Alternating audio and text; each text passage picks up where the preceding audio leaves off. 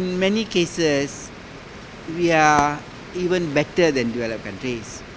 One example, as you know, in many developed countries, over the long years, they have destroyed the forest, they have destroyed the greenery. Of course, now they all want to suddenly realize that it's wrong and they want to impose all sorts of conditions.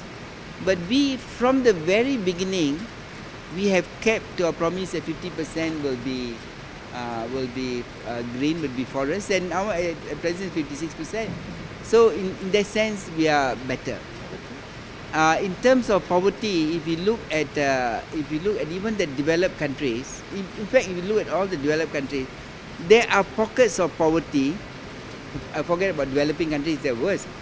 Developed countries, there are pockets of poverty where they cannot get out. This social mobility out, they cannot get, because the guy is born in a particular area. He's born to a poor family, even in a developed country. The system is such that he just cannot get out of it. But we can.